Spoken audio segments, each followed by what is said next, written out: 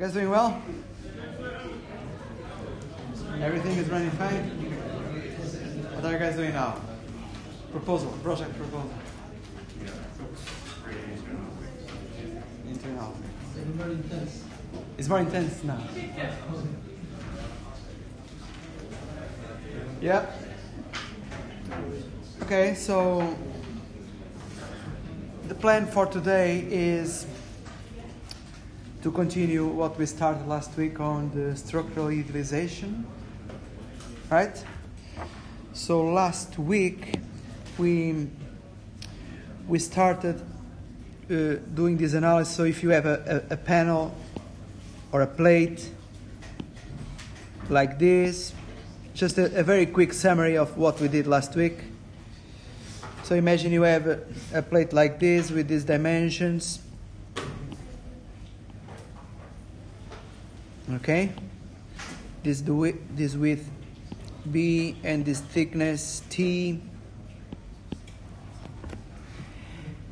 and assuming that you have in this plate a stress due to bending, so sigma 1, sigma 2, and then we have a very generic distribution of these stresses, right? Something like this. Okay. We have seen that we could create a simplified model with some assumptions. First, we are assuming that this thickness is equal to 0. So let's say this is the real structure, this is the idealized, okay?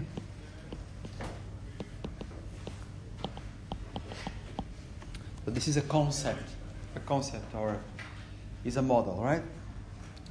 So that's why we can assume thickness equal to 0 in this model. And we also said that, okay, we will build this, what we call booms, these two booms here. Right, boom 1, B1, B2, and these direct stresses that you have here on the left-hand side, it will be carried by these two booms. So you will have here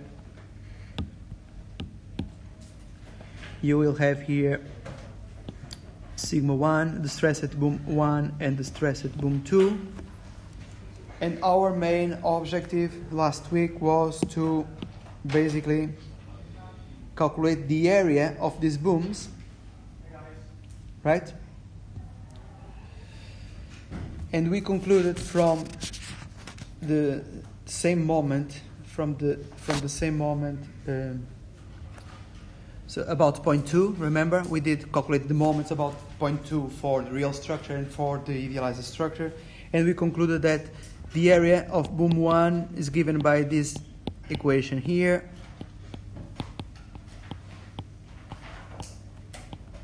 and the area of boom number 2 is given by this equation here. So I think this was the point where we finished last week, and I would like to start basically from this point. For example,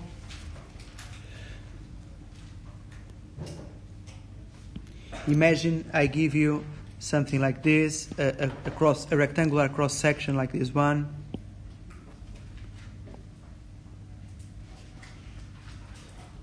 Let's say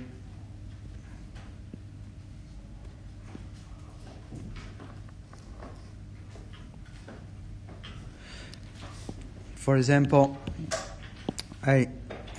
this thickness is 3 millimeters. This one is 2 millimeters. This thickness here is 1 millimeter. And this thickness here is also 1 millimeter, okay? So I give you this, for example. I also tell you that this dimension from the midpoint For example, imagine this is 100 millimeters, and this one is 80, for example. Okay? All right? And I ask you to build the idealized model from this real one. So this is a cross-section. Okay? So we have to use these two expressions here to get the area of the booms. So the first thing you need to do is to get the neutral axis. So this is quite easy, right? This is a symmetric cross-section. The neutral axis should be the midpoint. So let's say we are going to arrange. So we need to consider these 4 points. We are going to have 4 booms in our idealized model. So let's say this is point number 1, 2, 3, 4, something like this. Okay? If we start the analysis from point for the boom number 1, this one here, okay? For this boom here, we are going to build. So we can see that this boom is sharing this section 1, 2, right? And together with this section, I'm going to represent now in green 1, 4. You agree with me or not? This point 1 basically has a plate 1, 2, and it also has a vertical plate 3, 4. Okay? So we need to say that the area of boom number 1, or B1, is going to be given by this expression here, right? Or BT over 6, 2 times. So if I look at this plate 1, 2 at the top, I will need to have the ratio sigma 2 over sigma 1. You agree with me? So this is the contribution from this plate here on the top, this one. I need to have the stress at point 2 over the stress at point 1. And B is the width, T is the thickness of this plate 1, 2. But because point 1 is also sharing with plate 1, 4, I need to add here the contribution of plate 1, 4, which is going to be also a width. So this B is going to be different. So let me call this a different name, maybe A, T. So I can call this T1, 2. I can call this T1, 4. Over 6, 2 plus. Now I need to have the ratio between the stress at point 4, sigma 4, and stress at point 1, sigma 1. Why? Because in this equation, what you have in the denominator is always the stress at the same point where you are calculating the area of the boom, right? And the stress in the numerator is the other point of the plate. So if it is plate 1, 2, that stress should be sigma 2. If it is plate 1, 4, that should be sigma 4. Okay?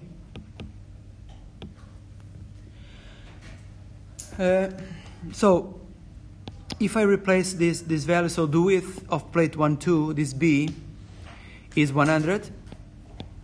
The thickness is 1 millimeter over 6, 2 plus.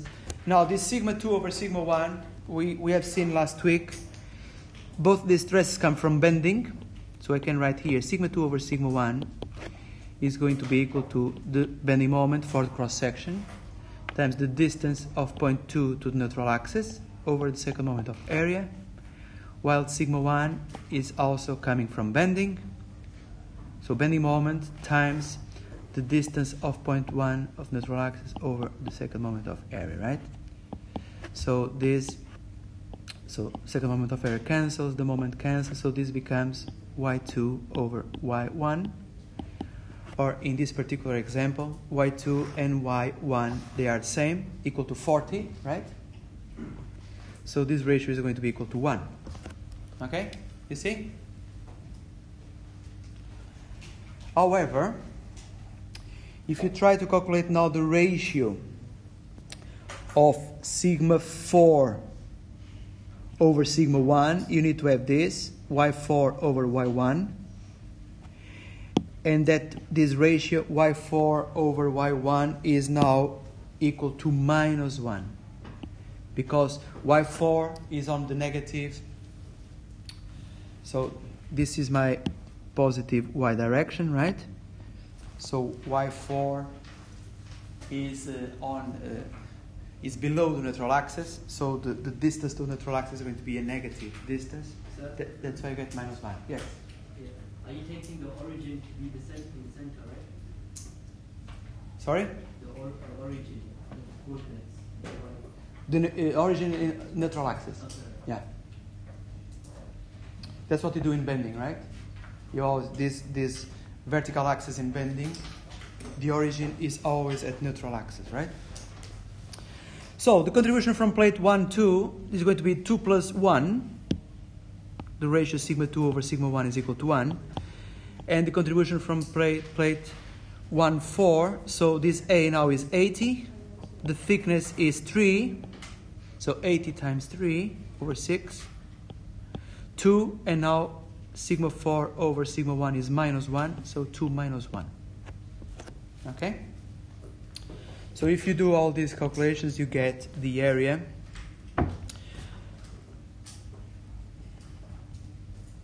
So here you have 300 over 6. 300 over 6 is, how much is that?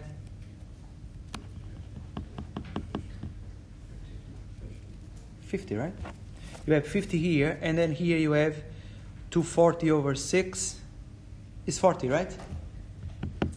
So 50 plus 40 makes 90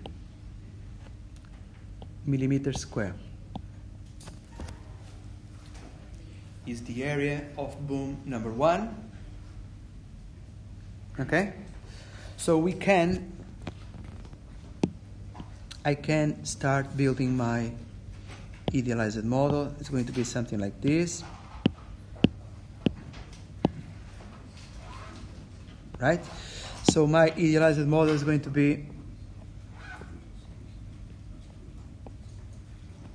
I will have a boom here, another boom here. So this B1, so the area of this boom, we know already it is equal to 90 millimeters square.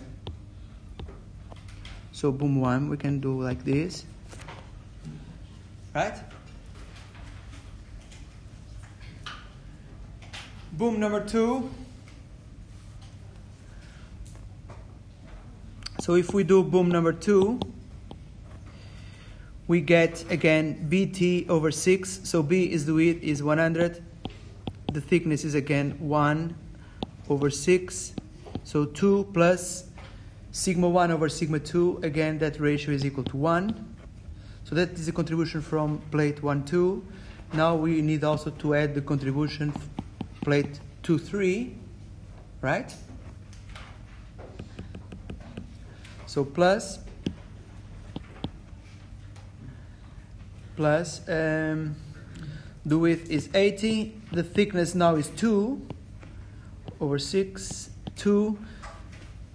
Now I need to have sigma 3 over sigma 2, so I need to have this. But sigma 3 over sigma 2 is equal to y3 over y2.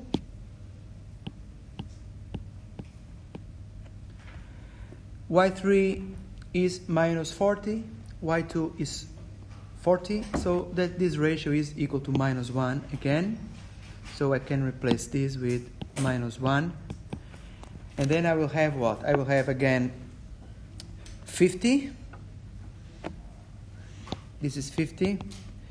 And this term here is going to be 160 over 6. 160 over 6 is, how much is that? Can you please do that? 160 over 6. 26.6. So the total is going to be 76.6 square millimeters. So we can say that our boom number 2, B2, the area is going to be 76.6 square millimeters. All right? And the good thing is that boom number 3 and boom number 4, we can get the areas from symmetry, right? And for example, if you look from point 3, is sharing 3, 4, the plate 3, 4 with the plate 3, 2, right? So it's going to be symmetric in what regards the area of boom number 2. So we can say the area of boom number 3 is going to be 76.6. And the area of boom number 4, 90 millimeters square. Okay? All right? So this model is a simplified model. So these booms that you have there, they only carry direct stresses, while these skins that you have here, they will carry these shear flows. Okay? So we clearly separated here these different structural elements, the kind of stresses they are carrying. The booms, they carry the bending stresses from bending, and the skins, in this idealized model, they will carry the shear flows.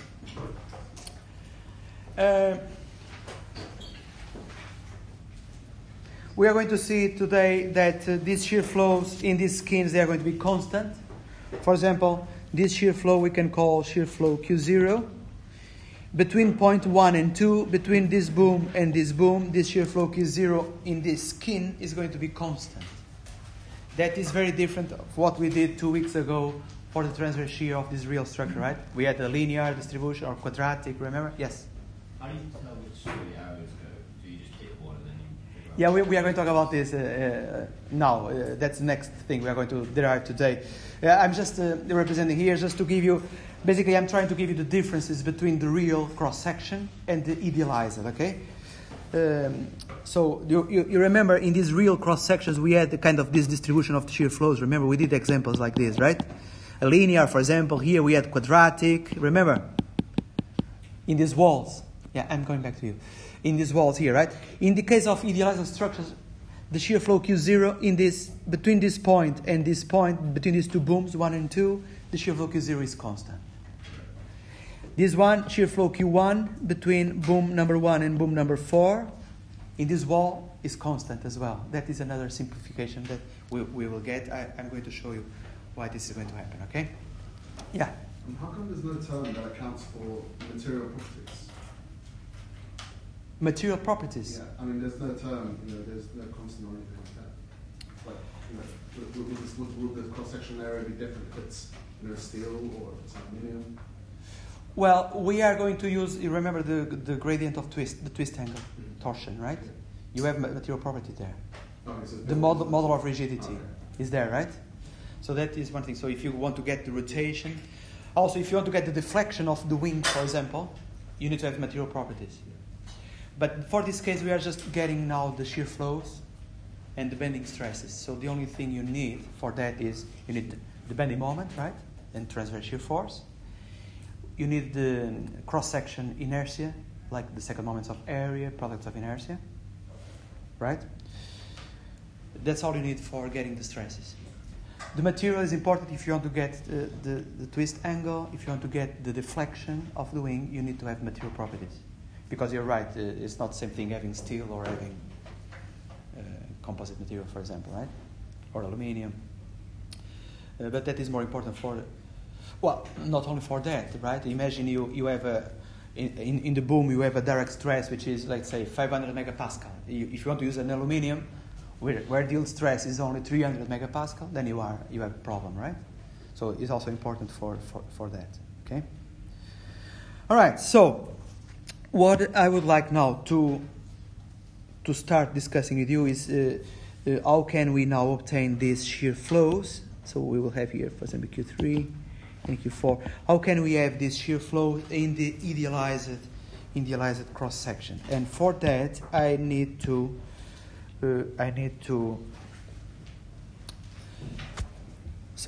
get this picture here. So I'm going to copy this figure to here and make it bigger. Maybe something like this, okay? Now, this figure, so what you see there is basically two skins.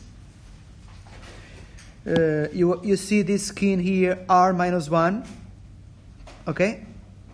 And you see another skin here that I said is skin R and skin R minus 1. And then you have three booms. You have this boom here, you have this boom here at the middle, and you have this boom BR plus 1 at this end, okay? So this is so keep this figure in mind.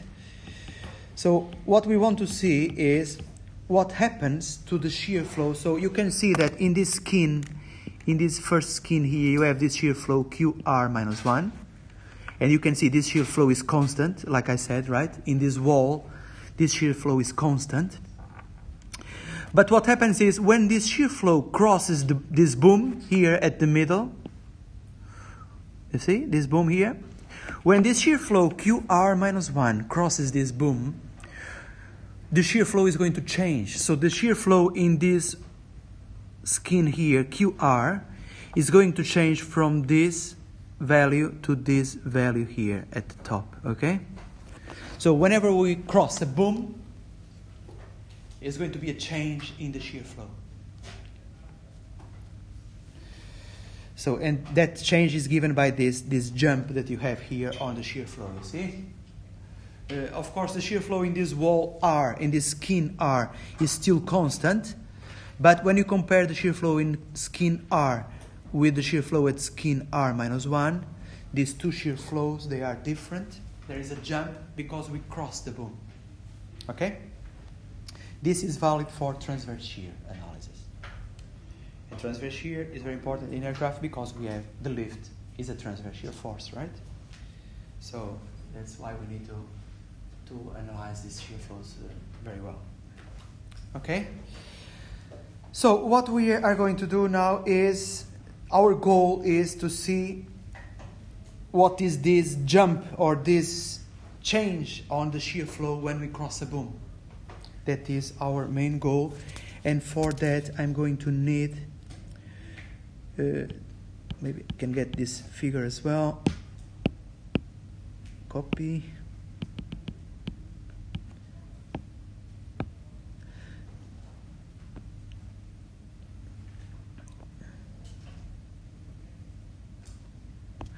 Okay, so this second figure here below, what you have is basically I'm making the free body diagram of the boom at the middle. This boom here at the middle, this one, this is the boom here, okay?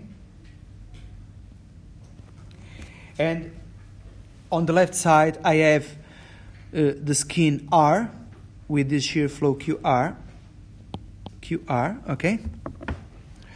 So don't forget this is a shear. This is a shear, right? So you remember from plane stress analysis, when you have a shear, you need to have in these other sides of this wall, you need to have also the shear stresses, or in this case shear flow, flowing this way, right? So they respect the equilibrium equations, right? So for example, this shear flow is in balance with this shear flow on this wall. If you do summation of forces in the vertical direction, they are in equilibrium, right? Same thing for this. The shear flow in this wall is in equilibrium with the shear flow in this wall, right? Summation of forces in the y direction equal to 0. And if you do the summation of moments about the center of this skin, that summation of moments is going to be equal to 0 as well in equilibrium. So these are the equilibrium equations you learned in year 1. Another thing you learned in year 1 is the action-reaction or Newton's third law, right? So if you have a shear flow in this wall, which is basically the action of the boom into the wall, the skin, right? What is going to happen is the skin is going to react onto the boom with a shear flow, the same magnitude, but in the opposite direction, right? Action-reaction. Remember this from year 1? You did year 1 with me or not? Yeah, I think I'm quite sure I spoke about this. So action-reaction, right? So that's what's happening here. So this force, this is a shear flow that you have on the boom, which is basically the action of the skin on the left side, the action of that skin on the boom, right?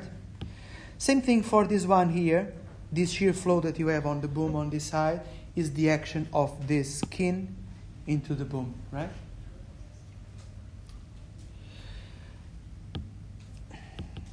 Okay? Now, what else do you have at the boom? Well, you have, when you are at this point on the wing, this point here, you have a stress from bending, which is sigma z. But when you move, so imagine this like a beam, okay? Imagine a beam like this with a transverse shear force. If you consider two sections here, right, you know that the bending moment, you remember that in year 1 as well, we did the bending moment diagram, right? We did something like this. Let's say, imagine you get a distribution of the bending moment. Remember this from year 1? So if you consider these two sections of the beam, right? At this section, you have a bending moment which is different from the bending moment from this section here, right? You can see it here, right? Yeah. Two different values, right? So this means what? Don't forget this direct stress comes from this equation from bending. So if the bending moment is different, is changing from this point to this point, we have different values for the bending moment, right? It means the bending moment is changing.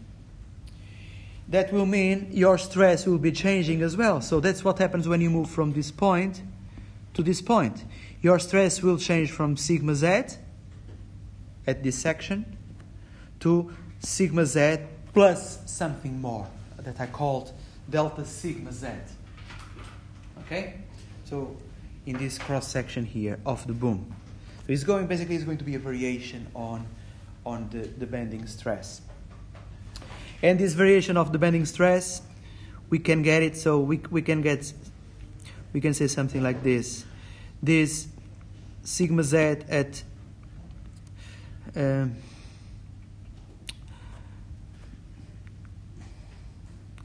time step,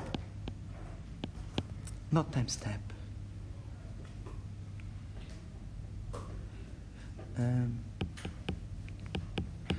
sigma z at location z plus delta z, this one here, okay, is going to be equal to the previous sigma z at location z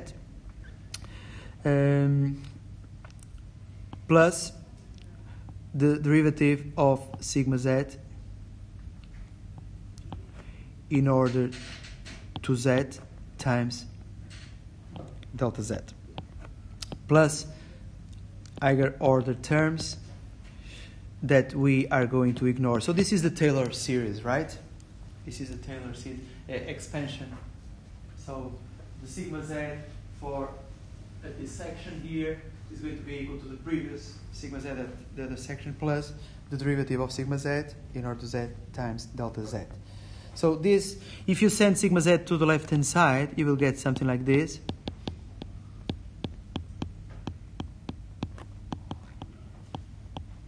Okay? And this that you have here is our delta sigma z, okay? Which is going to be equal to the derivative of sigma z in order to z. Oops. Okay? So this is the final result I want. This is to explain this guy here, okay? Delta sigma z. How much is this delta sigma z? We are going to use delta sigma z given by this expression here, okay? Basically equal to the derivative of the bending stress times that increment along the longitudinal direction of the wing, for example, right? If this is a cross section of a wing. Okay? And then what we are going to do now is quite easy now. So basically we have this free body diagram, which is this boom we are going to look at this free body diagram here and use the equilibrium equation for the forces. Okay? We are going to say something like this.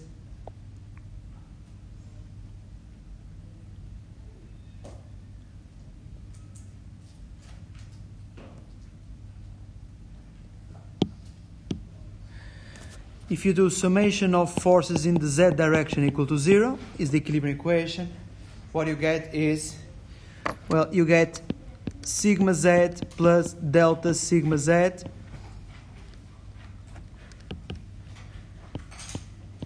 so this is a stress. I need to multiply by an area to get the force. Which area is that? Is the area of the boom, right? So we can say this is the area of the boom, which is boom R. This boom, you can see here, this guy, right? BR. So I need to multiply this by BR. So now I get the force. This is a force. I need to subtract with this sigma z, so minus sigma z times BR again as well. Right? And yeah, what else do I have? Well, I have the shear flows. So I have this shear flow QR here. So plus QR. So this is a force per unit length. So I need to multiply this by this delta Z length. And I have this other shear flow here, which is going to be minus. Let me shrink this a little bit. Okay. Minus QR minus 1 times, again, delta Z. And this should be equal to 0 to be in equilibrium. Right?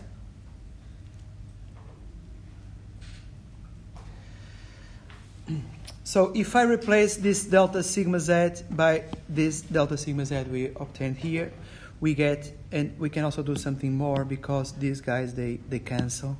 Look, this one cancels with this. Yeah.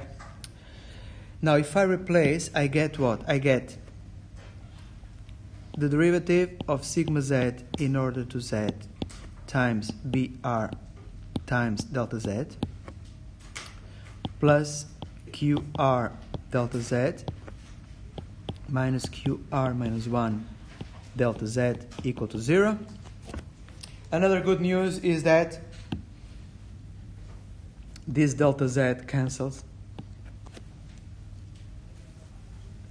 So we are getting a much simple expression. We are getting a much simple expression that will give us what? It will give us something like this. So I'm going to keep this QR and QR minus 1 on the left-hand side. So we will get QR minus QR minus 1 is going to be equal. And then I'm going to send this guy to the right-hand side. So I need to change the signal. So minus the derivative of sigma Z in order to Z times the area of the boom.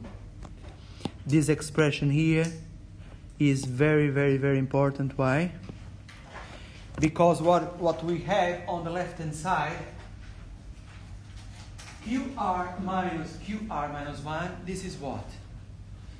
If you look at this initial figure here, QR minus 1 is this jump on the shear flow when we cross the boom.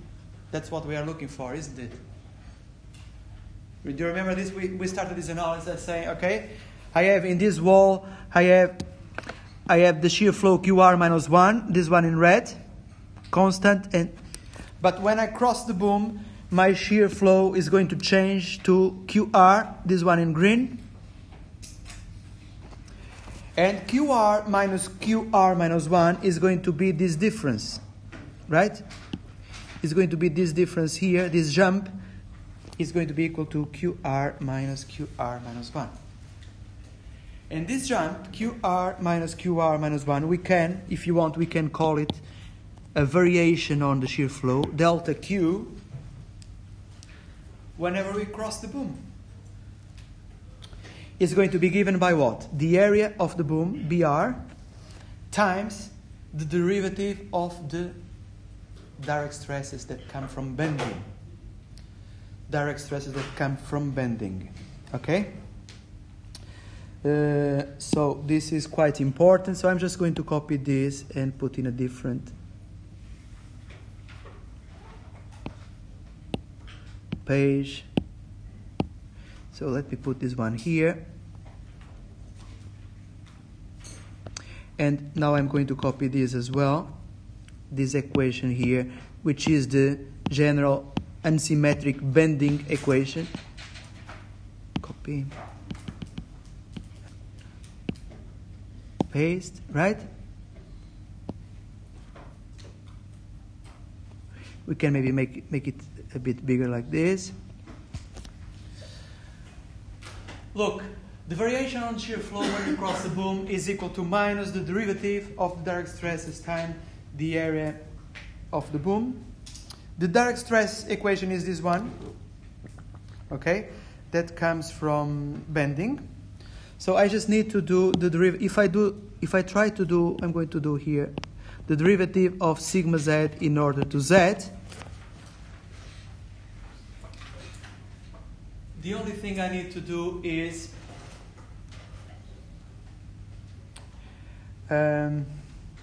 look, the second moments of area, Ix, Iy, and the product of inertia, they are for the entire cross section, so they don't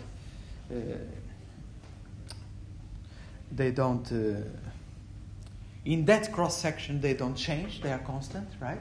So the derivative of these second moments of area and products of inertia is equal to 0, because they are constant on cross section. The only thing that I really need to make the derivative is I need to do the derivative of this bending moment in order to z. I need to do the derivative of this bending moment in order to z. And same thing for this guy. And same thing for this guy here, right? Okay? You all agree with me or not?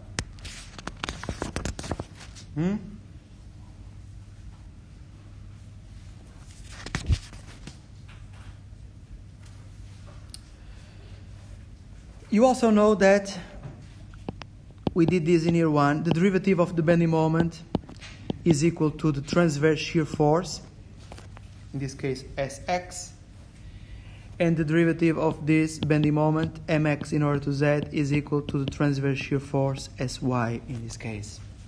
Alright? So if I replace this in this equation, I get something like this.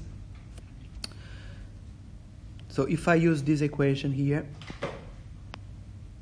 and if I replace here sigma z, or the derivative of sigma z, by this derivative here, okay? You get something like this.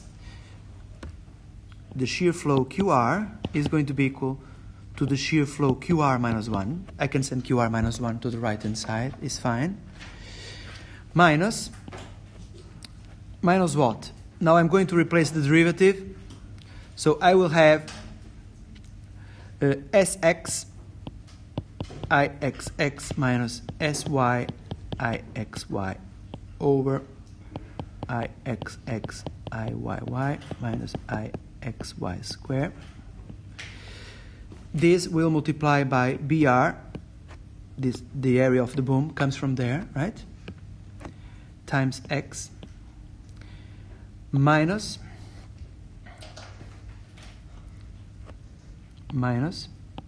now I have this second term here, okay? I need to include, which is Sy Iyy minus Sx Ixy, which is a product of inertia, Ixx Iyy minus Ixy squared. This will multiply the area of the boom again times the y coordinate. And this is the final equation we are going to use. We are going to use this for the solution of some examples today now. All right? This equation tells me what? Again, the variation variation of the shear flow when I cross a boom. So what do I need to know? Well, I need to know the inertia properties of the cross section, second moments of area, and product of inertia. I need to know, well, and that is given, the transverse shear forces. So in this case, we have transverse shear force in the x direction. It can be, for example, the drag on a wing. And the transverse shear force in the y direction can be the lift on the wing, right? So that is also given to us normally, that we know that. The area, we need to know the area of the booms, but we calculated the area of the booms before, right? In this example here, I show you how you can get the area of the booms, of the different booms from a real structure when we built our idealized model. And then this x and y are basically the distance of the boom to the neutral axis. For example, let me just undo this, because if you look at this example we did here, all right? If you put, so this is neutral axis.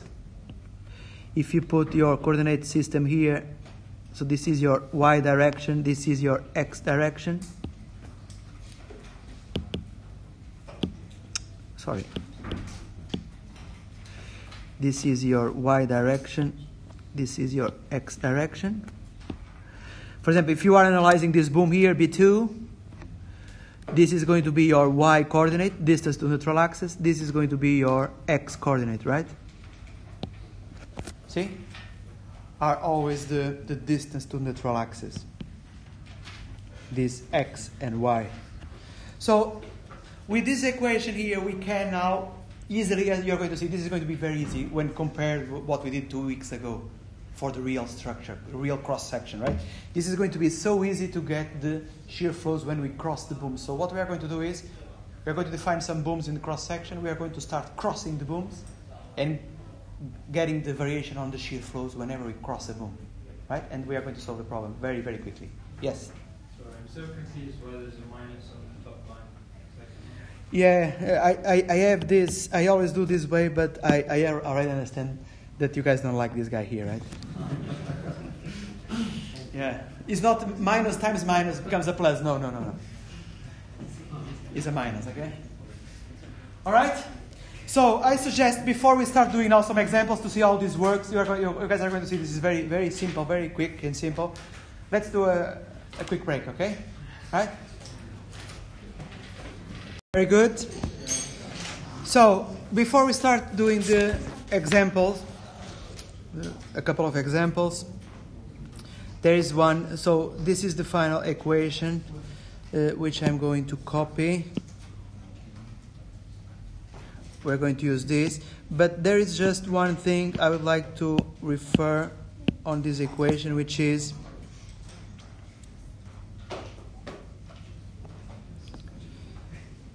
for example, imagine, so this equation is for a situation like this.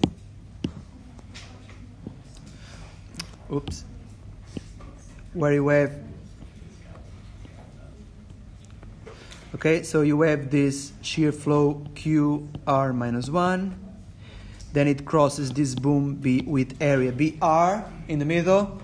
And then what you get here on this side is the shear flow QR. Okay? But for example, you can have a cross-section which is a bit more complicated than this. This is not a cross-section. These are two skins.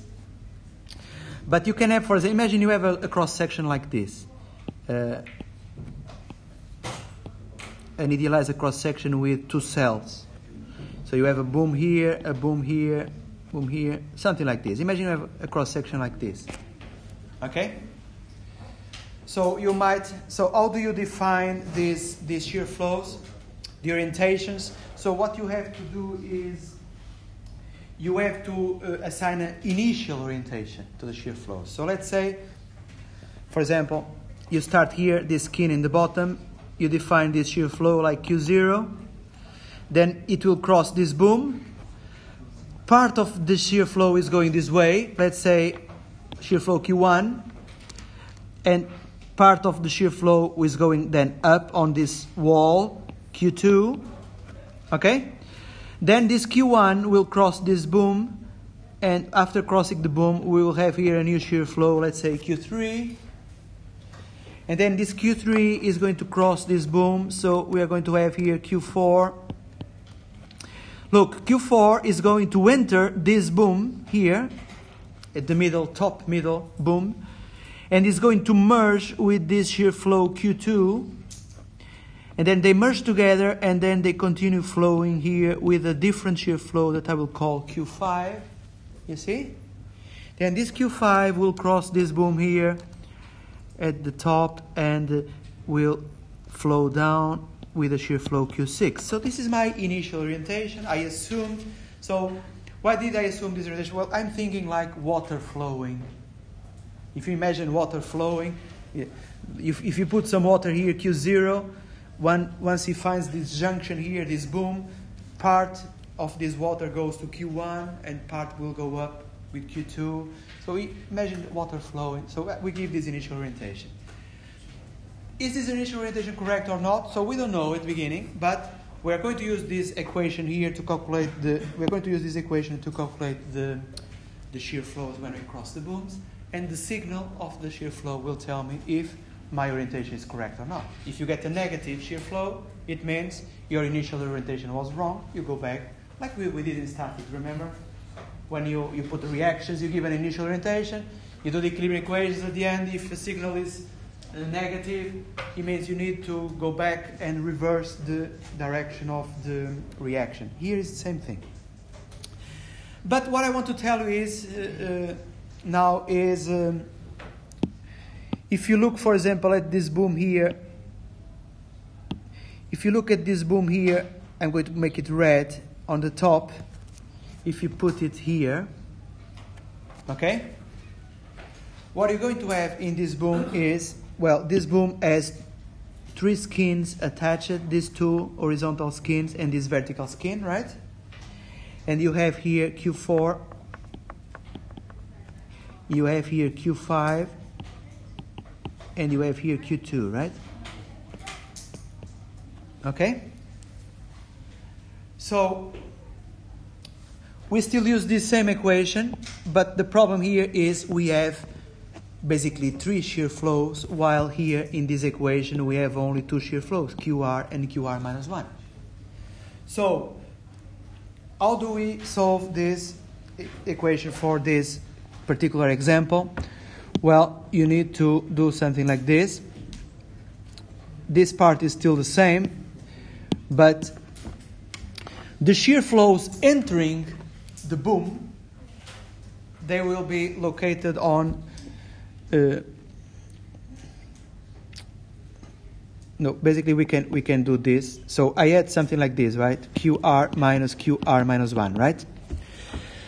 So the shear flows entering the boom, they will have a negative. So on the left hand side, they will have a negative signal, and the shear flows leaving the boom, they will have a positive signal. So in this case of this example, what I need to have here on the left hand side is something like this. Q5 is leaving the boom, so it's going to be positive. So I need to have here Q5. Q2 and Q4, they are entering the boom, right? So I need to put them with a negative signal. So I will have minus Q2 minus Q4. Okay? So that's it.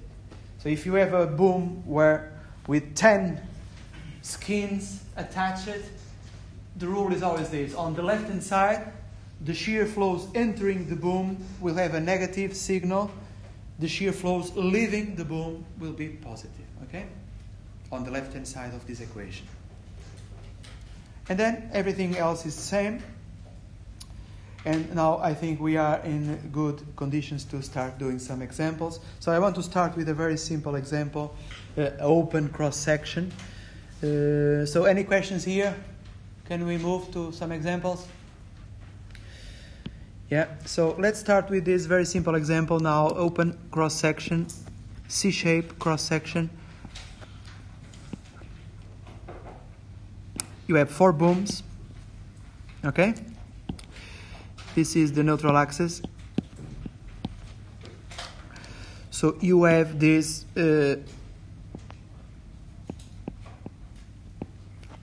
shear force applied at the shear center, 48 kilonewtons. Dimensions for this, so from here to here is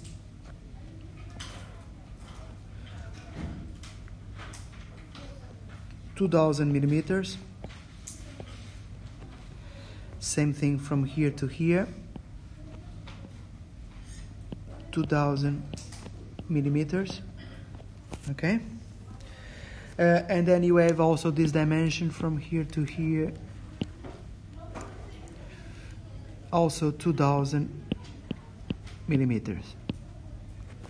Okay, so this is boom number 1, boom number 2, boom number 3, and boom number 4. Okay.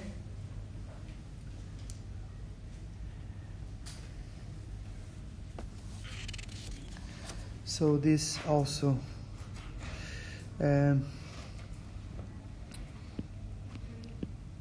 this is your x-axis.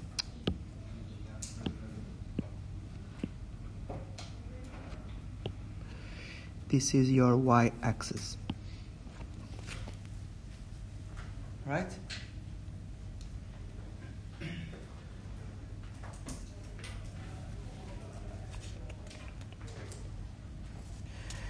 They also say that each boom, so boom 1, the area of boom 1 is equal to the area of boom 2, equal to the area of boom 3, equal to the area of boom 4, equal to 300 square millimeters. Okay?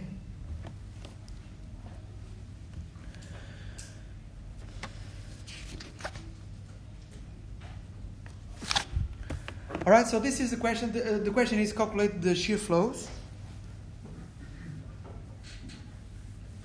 Calculate the shear flow distribution in the channel section, which is loaded through the shear center as shown in. The section is idealized and each boom has a cross-sectional area of 300 square millimeters. Okay. Yeah, they want to know the distribution of the shear flow, so we can assign an initial distribution. Let's call this Q0. Q1, Q2, is it okay? You can give any name you want. So I'm assuming an anti-clockwise distribution for the shear flows. Right? So we have to, I'm going to copy maybe this equation. Copy.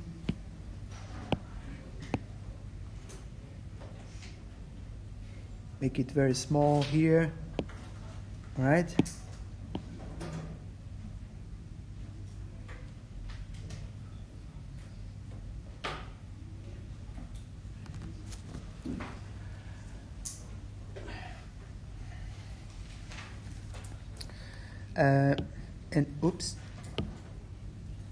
And I also maybe write this in a very general way, right?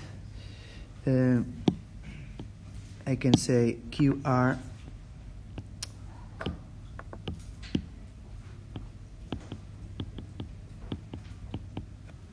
okay. This is extremely small, maybe.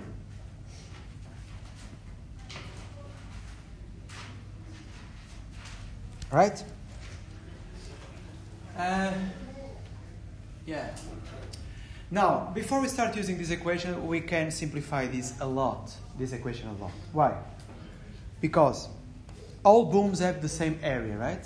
300 square millimeters. So this is going to be a symmetric. There is a symmetry plane XZ, right? Or there is a symmetry axis, if you want. The x-axis divides this cross-section into two equal parts, right? So because of that, we know that the product of inertia is equal to 0. Whenever you have an axis that divides the cross-section into equal parts, the product of inertia is equal to 0. So that simplifies a lot. For example, this term disappears as well, together with this, right? See?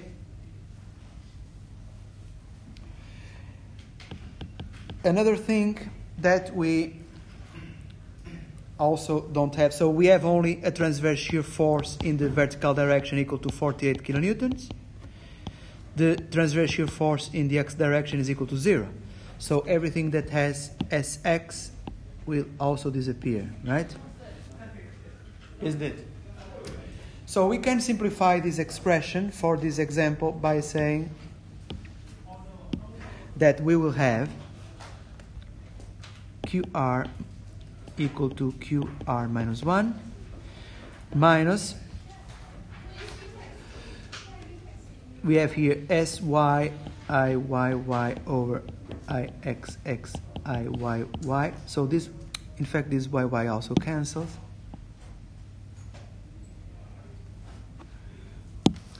Times the area of the boom times the distance to the neutral axis. So this is the simplified equation, which is much, much simpler than the other one in the top. So this, the result of this equation is because of this particular situation of this example. Symmetry and only a transverse shear force in the vertical direction. That's it. Because of that, this equation became much more simplified. Now, there is one thing that you can see here that appears, which is the second moment of area about this x-axis passing on the which is the neutral axis, right? So we need to calculate this for the idealized cross section, which is extremely easy because we are only taking into consideration the booms, right? For the second moment of area. Don't forget, we are saying that these walls, these skins, this skin, and this skin, in the idealized model, we are saying that they have a thickness equal to 0, right? So they don't have any contribution for the second moment of area. So I can say that the second moment of area is going to be given by the summation from I equal to 1 to 4, because we have 4 booms, okay? Summation of what? The area of the boom, BI, times the square of the distance of each boom to the neutral axis. This comes from the parallel axis theorem that I think we discussed it in year 1, or you did in year 2? You did in year 2, right? Remember the parallel axis theorem? Do you remember when, for example, for this rectangular shape, a very quick one, with this height h, this width b, this is x bar axis passing on the neutral axis, right? We have said, for example, if I want, so you know this second moment of area about this is bh power 3 over 12, about this axis passing on the neutral axis of the on the centroid of the cross section. But for example, if I want to calculate the second moment of area about this axis passing on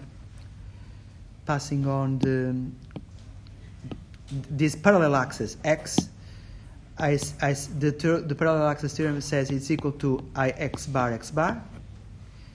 Well, this is equal to bh power 3 over 12, right? Plus the area of the cross section, so let's say this is A, times the distance between these two axes, right? The distance square. Okay? So what happens in our case is, in the case of the boom, what we have is, we will have, imagine this is, you have a boom here, okay, with this area BI. This is the distance of the boom to the neutral axis, okay? So if you compare, so this is my x bar axis, passing on the boom. This y is going to be equal to this d, right? This d and this y is going to be the distance between these two parallel axes, right? So the reason why I said that the second moment of area is calculated by the area of the boom times the square of the distance to the neutral axis comes from this term here, that we have here. So this A is the area of the boom. This distance between these two axes is the distance of the boom to the neutral axis square, right? So we are assuming for the boom it is a point, so this term here is equal to 0 for the second moment of area. So this comes from here, okay? So anyway, the important thing for you is that for the calculation of the second moment of area, I just need to do this summation, which is quite easy. Look, all booms have area of 300. So the area of boom is 300. The distance, the square of the distance. So for example, boom 1 has distance 2000, boom 2 has distance 2000, boom 3 minus 2000, boom 4 minus 2000.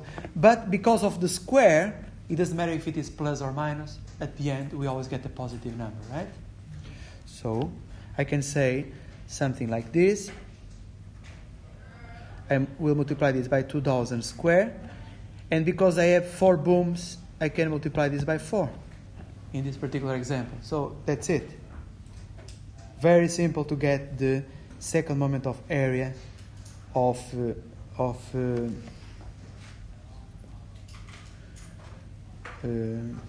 this cross-section, this idealized cross-section, right? So if you do that, you get the result. I have that result here of 4800 times 10 power 6 millimeters power 4. Okay? This is the second moment of area you obtain from this calculation, right?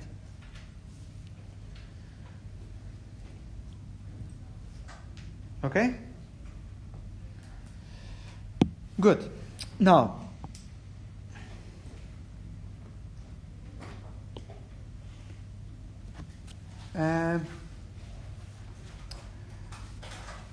so I can also delete this one in its space, so I can delete this as well. Can move this here, shrink maybe a little bit. Okay? And we can delete this to find some space. Now we can. So what are we going to do now? We are going to start crossing the booms. So we are starting with boom number 1. I'm going to cross boom number 1. So boom number 1 is located at the free edge. So the shear flow before, I can do something like this. The shear flow before here, this shear flow is equal to 0, right? There's nothing in a free edge before I cross the boom. There is no shear flow. So I can say that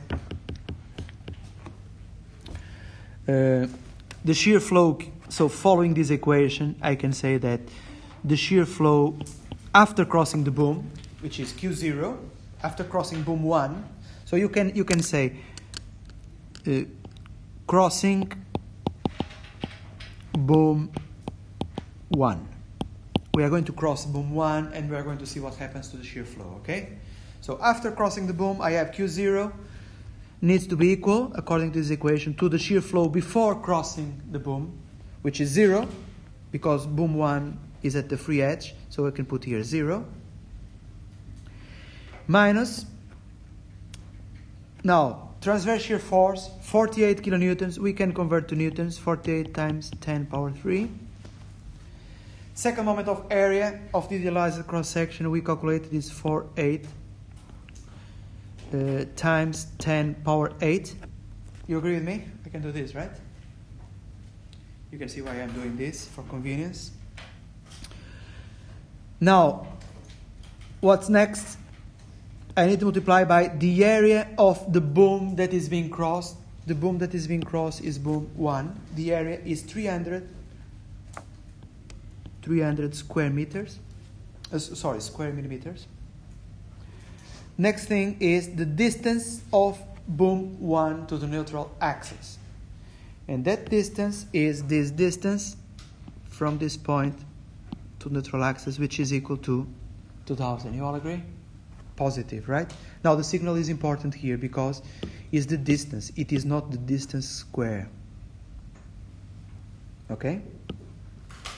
So times 2000. So if you do these calculations, you get the shear flow is going to be negative. Q0 is going to be negative. So you can see that the orientation that we initially assumed is wrong. So, Yeah. do we not need to convert the fluid area into meters squared? No, if you work with millimeters, so here you are working with force is Newton, right?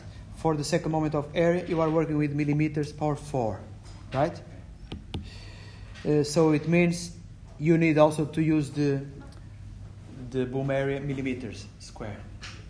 What you cannot do is, for example, boom areas in millimeters square and the second moment of area in meters power 4, right? That you cannot do. Everything in meters or everything in millimeters, it doesn't matter. Okay? All right? What else? Yeah, so if you do these calculations, you get minus 6 Newton. Now, look at the units. Newton per millimeter now. Okay? We are working force in newtons, and these lengths and areas and second moments of area are using millimeters, right? Okay, so we crossed boom 1, we get this. Next thing we have to do is, I'm going to copy.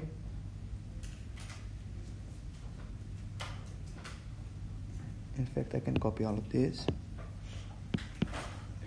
Next thing we need to do is,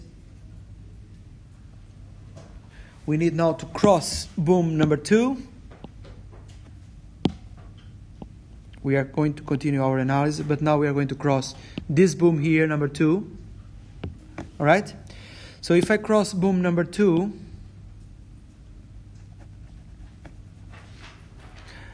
I will still use the same equation to cross the boom number 2. I will get what is the shear flow after crossing the boom is Q1, right? Q1 equal to the shear flow before crossing the boom, which is Q0,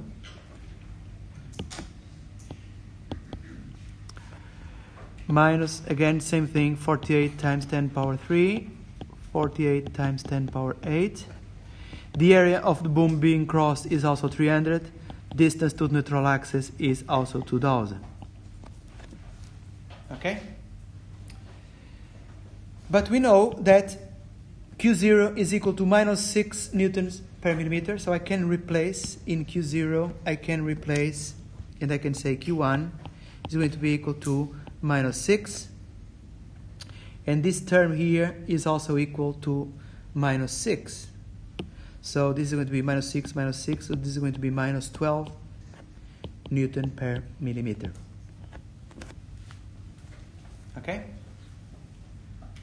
So this is the shear flowing on the vertical wall.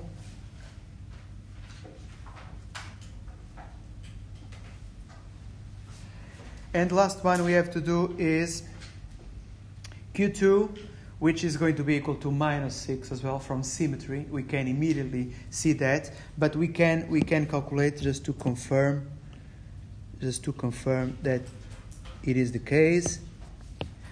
So we can do that very quickly.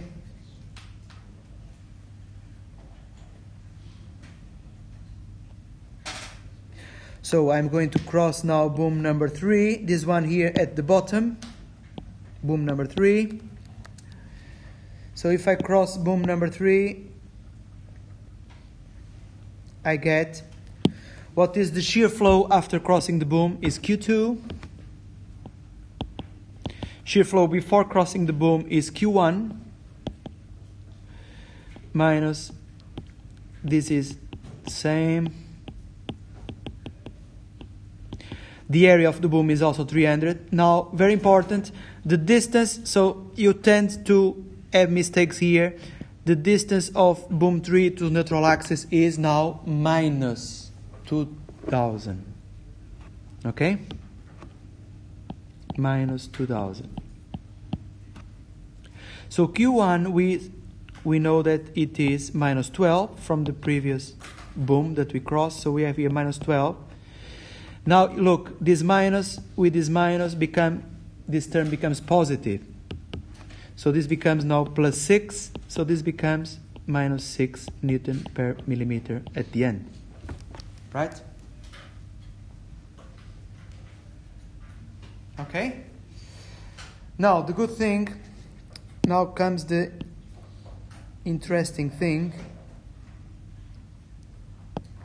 Let's replace the shear flows and let's do some checks to see if we have everything right. So first thing we need to do is let's replace the shear flows. So we obtained negative shear flows, right? So this one was minus 6, so I'm going to reverse. So this should be in this direction, and this is going to be equal to 6 Newton per millimeter. Same thing for this Q1. We obtained minus 12, so I'm going to reverse this shear flow. So it needs to go this way, and this is 12 Newton per millimeter. Okay? And this Q0 also needs to be reversed. So it needs to go this way, and this is equal to 6 Newton per millimeter. All right? So this is the correct distribution of shear flows. As you can see in these walls, the shear flow is constant always, right? There is no linear distribution for shear flow, not quadratic. Everything is very simple in this idealized model. But there are some things we need to check to make sure this is correct. For example, the first thing we need to check is equilibrium equation on the horizontal direction. Summation of forces needs to be equal to 0. Right? Look at this. The shear flow, this shear flow here at the top, this one, 6 Newton per millimeter. So 6 Newton per millimeter. I need to multiply this by the length of this wall if I want to get the force, right? So the length of this wall is 2,000 millimeters, right? And I need to do the same for this one, because these two shear flows, they have this horizontal orientation, right?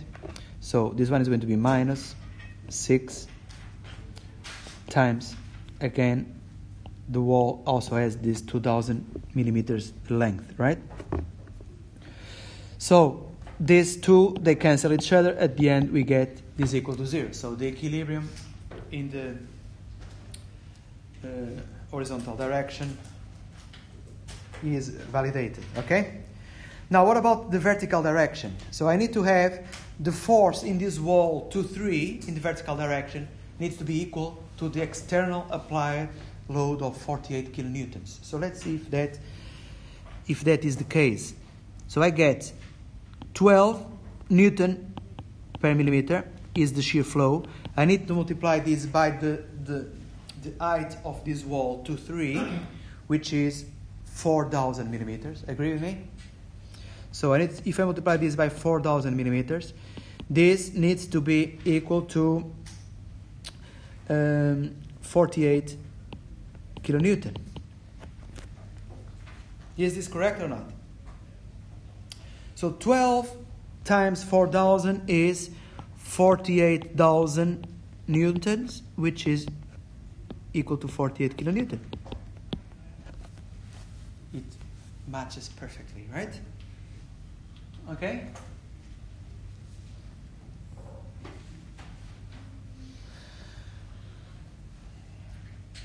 Look, if let me just delete these dimensions here, I need some space here on the right hand side. If I decided to do the real structure like this,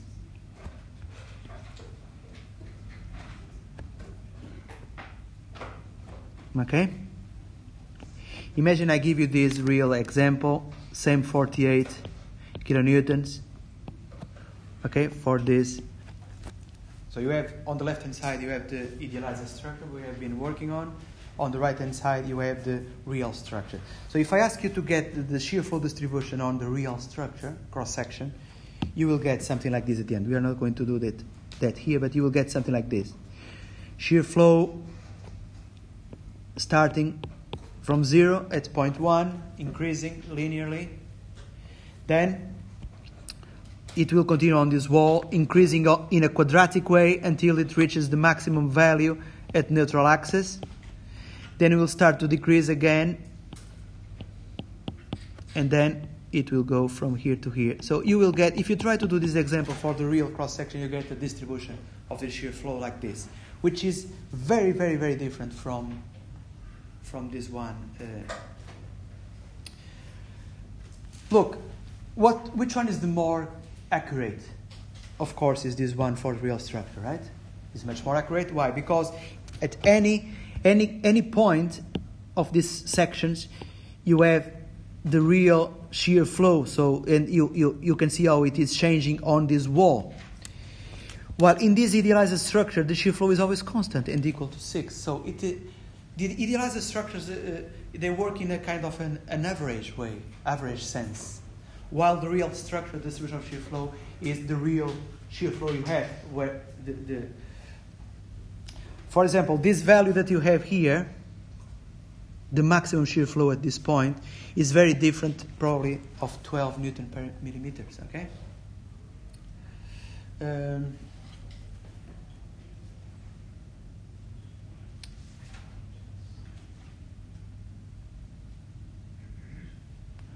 Okay, what else do I need to show you?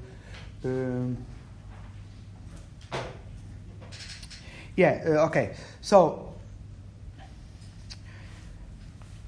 another thing is, for example, for the calculation of the force in this wall 2-3, for the case of the idealized structure, we just multiply this shear flow 12, right? 12 by the length of the wall. So we can do this because the shear flow in this wall is constant. In the wall 2-3 is constant in the idealized cross-section. For the case of the real structure, so you will have here, for this, you will have a distribution of the shear flow, right? It's a quadratic equation, remember? In this local variable, remember we defined these local variables S, right? You will have a distribution of shear flow. So if you want to have the total force in this wall on the real structure, what you have to do is, you can say the total force in this wall needs to be the integral from 0 to S. In this case, S is going to be equal to 4,000, of the shear flow, right? So if you have here a quadratic function, you will need to integrate, get the primitives of quadratic terms on S. And then you will get the force. So that is a major difference, right? So if you want to get the forces, in the case of the real structure, you will have to do the integral, the primitives. For the idealized structure, you just need to multiply the shear flow by the length.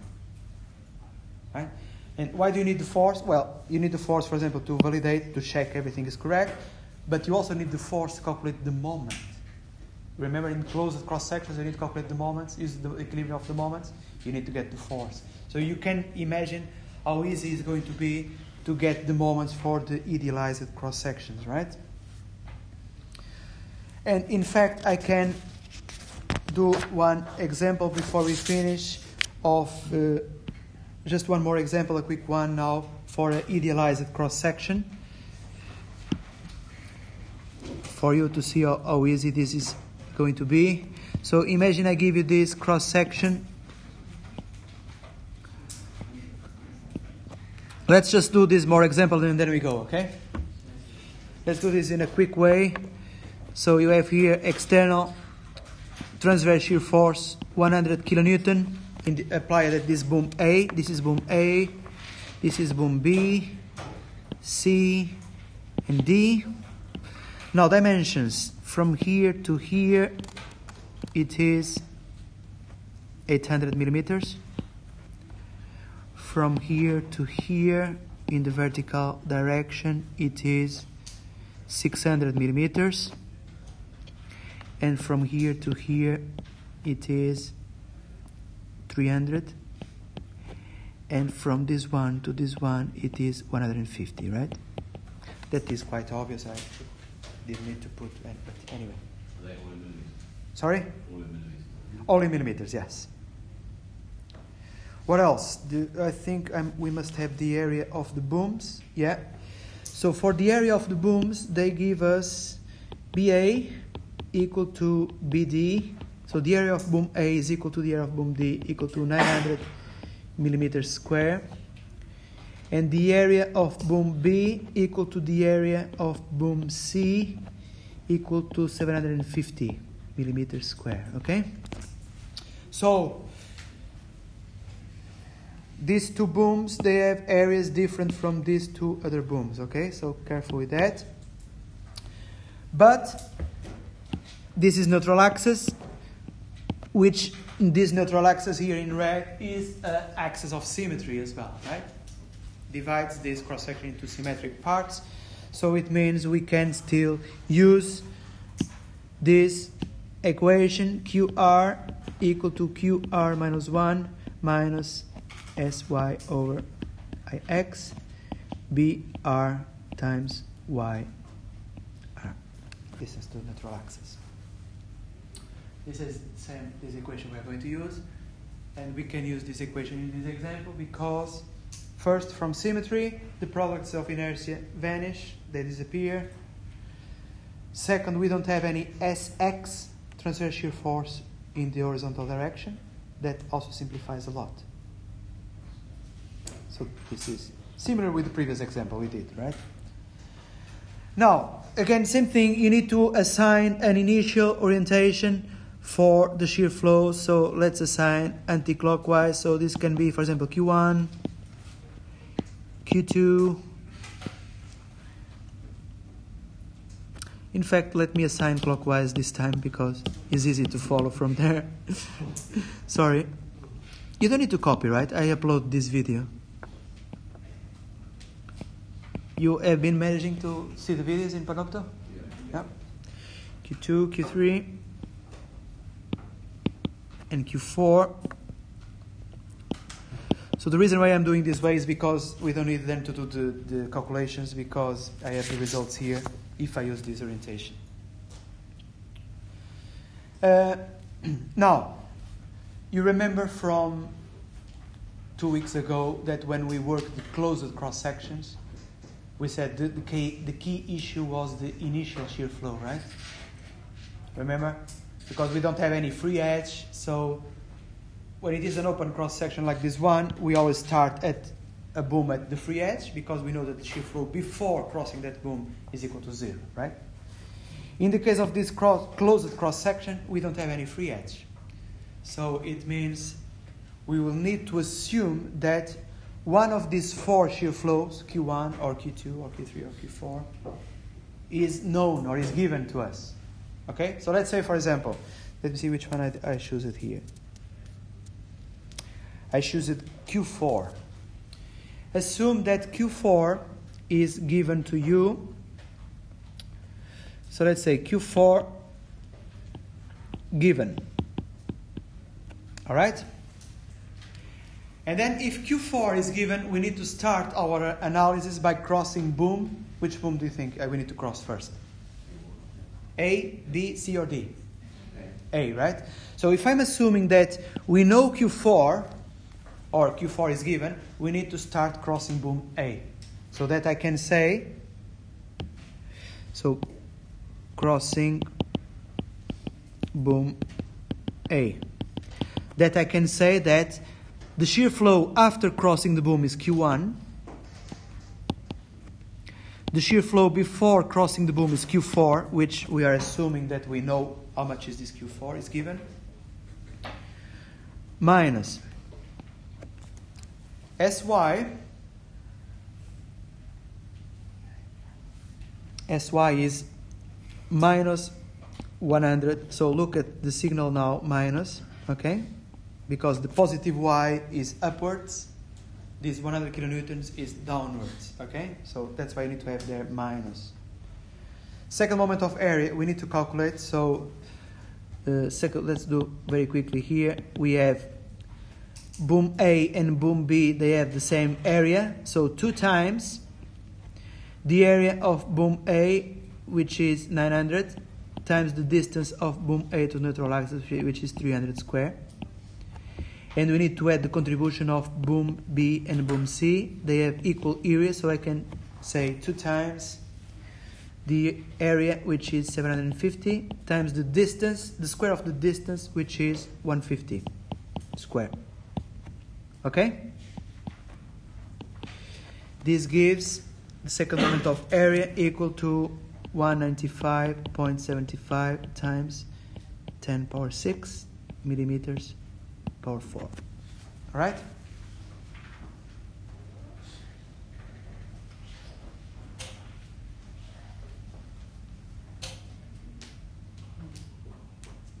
Okay? So this is the result we need to use here, 195.75 times 10 power 6.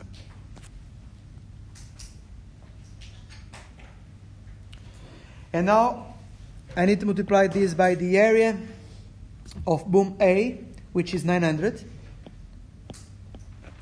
I need to delete this, I need space.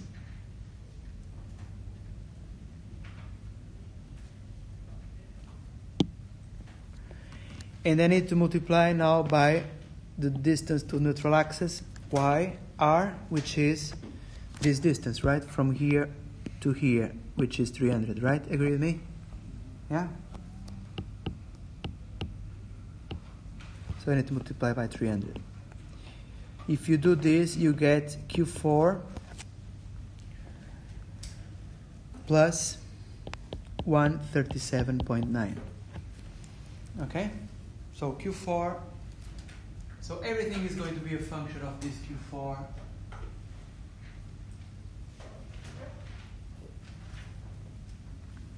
We know Q4, right? Sorry? We know Q4 because it gives us. No, we will calculate Q4 at the end. So at this point, you are assuming that, okay, Q4 is known. Imagine is known. It is not really known. But in order to start the analysis, we need to choose. Because this is a closed cross-section with one cell, right? So we need to select one. You remember 2 weeks ago, right? We have to select one shear flow as a given. If you have 2 cells, you need to select 2 shear flows, one of each cell as given. If you have 3 cells, you need to get 3 shear flows as given, and so on. All right? Now, next step, crossing boom B.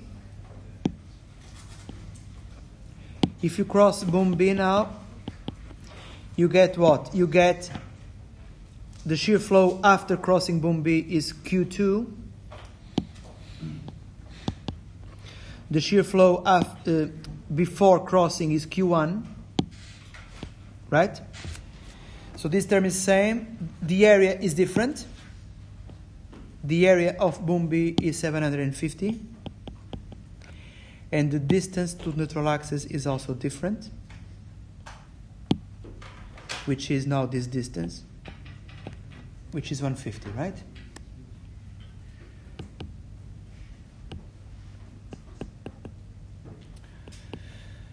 But Q1, we calculated Q1 before, we concluded it was, so Q1, it was Q4 plus 137.9. We calculated before.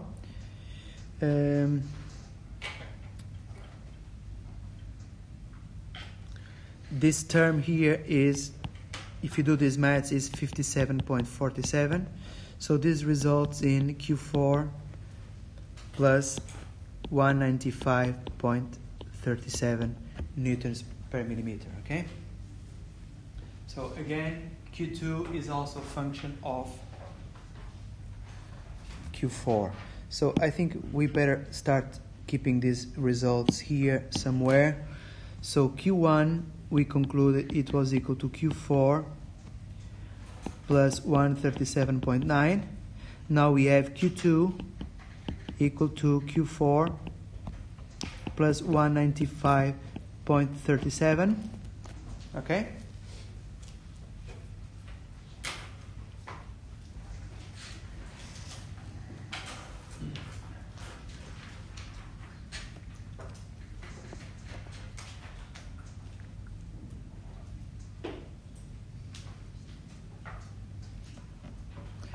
And we can now continue our analysis by crossing boom C.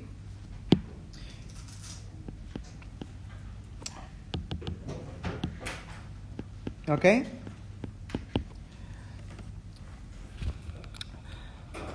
So you can do this at home, but now here I'm going to just use the symmetry of the cross section, and from the symmetry we can say that Q3 needs to be equal to Q1 from symmetry of the cross section, so it's going to be equal to Q4 plus 137.9.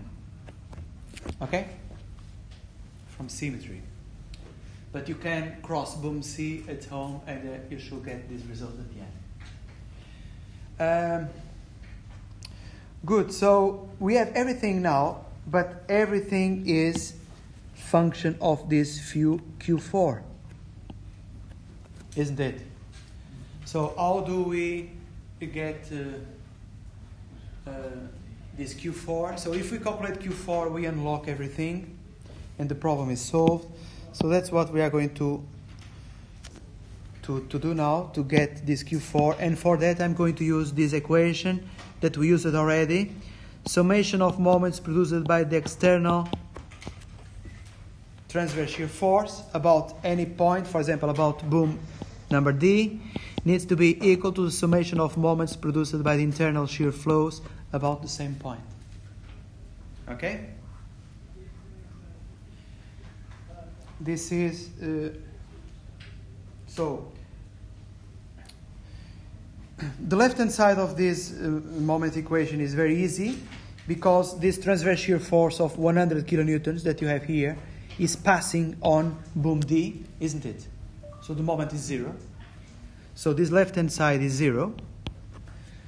The right-hand side, for the calculation of the moments produced by the shear flows, you remember last week in torsion we said the shear flow from torsion, we can calculate the moments by using this expression 2 times the area times the shear flow, 2AQ. Remember this from torsion last week? Which area is this? Well, let's do this analysis by starting with the shear flow crossing the shear flow Q1. Let's starting with this shear flow Q1. What is the moment produced by this Q1 about boom D? So what you have to do, now this is very important. So you are calculating the moments about point D. So you need to use the boom at D, and you need to use 2 more booms to get this area. So this shear flow Q1 is between boom A and boom B. So these 3 booms that you have there in red, you are going to connect these 3 booms. So if you connect these 3 booms, the area you are going to need to use is this area of this triangle. Okay? So you will always need to use 3 booms to define these triangles. Okay? I'm going there. You need to use these 3 booms to define these triangles. The first boom is always the boom where you are evaluating the moment. In this case, boom D. The other 2 booms that you need is the booms that are sharing the same wall where you have the shear flow, in this case Q1. So the booms sharing that wall are booms A and boom B. If you connect these 3 booms, you form this triangle. The area you need to use for this equation, 2AQ. This area is going to be the area of that triangle that you have there. Yes? Yeah. So this is only the contribution of Q1. Yeah. Is D just the point that you just picked because of the yeah. going through it? Yeah, I decided to calculate the moments about point D. Yeah. You can use a different point if you want. It's perfectly fine, okay? So I'm going to undo all of these, otherwise this figure is going to be very heavy. So the contribution of shear flow Q1, I'm going to put here, is going to be 2 times the area of that triangle. So that triangle, it has 600 times 800 which is the distance in the perpendicular direction. So this 800 is the distance in this perpendicular direction, right? So I need to multiply this by 800 and divide by 2. This is the area of that triangle, right? Agree? And I need to multiply, so I need to have 2AQ. I need to multiply this now by the shear flow in that wall, and that shear flow is Q1. Okay? Yeah? So this is the contribution of shear flow Q1 for the moment, about D. Now, we have the contribution of the shear flow Q2. Let's see, which booms do I need to use? Again, boom D, I'm going to make them green now.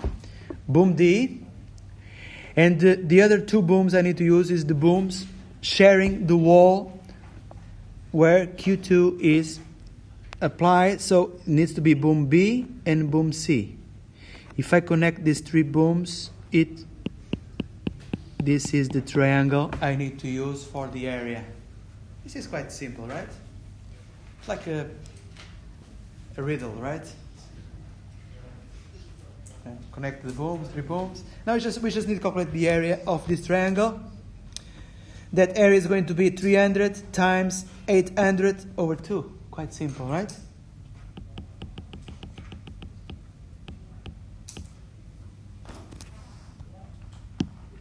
So the contribution is 2 times the area of the triangle, which is 300 times 800 over 2, times the shear flow in that wall, which is going to be Q2. Okay? Look, shear flow Q3 and shear flow Q4, they both pass on this point D, so the moment produced about D is 0. The contribution to the moment from Q3 and Q4 about point D is going to be 0. You all agree with me? So that's it. That's all we have in these equations. So we can, what can we do now? So we have this equation 0 on the left hand side. These 2 cancel with these 2. These 2 cancel with these 2. We can simplify a bit. What else? Well, we have... okay, so we will have here 600 times 800. Now Q1 is Q4 plus 137.9. It's here, right? Here. I'm just replacing. And I need to add the contribution of Q2, so 300 times 800 times Q2, and Q2 is Q4 plus 195.37.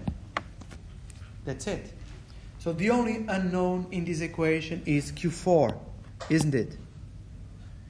If you look at this expression, the only unknown that you have is Q4, which, if you calculate, you get Q4 equal to, according to my results here, minus 157.05 Newton per millimeter. That's what you obtain from this equation. Now, if you replace Q4 in these expressions here, you unlock Q1, Q2, and Q3. So you get Q1 equal to minus 19.15 Newton per millimeter, and Q2 equal to 38.32 Newton per millimeter. Okay? All right? Now, I leave it to you now at home to replace the shear flows here, Q4, Q1, Q2, and update the orientation of the shear flows based on the signal you got at the end. And I leave it to you to confirm summation of forces in the vertical direction needs to be equal to 100 kilonewton. You can do that at home to practice a bit. But for today, I think we've had enough. What do you think? So next week we do multiple cells. Right?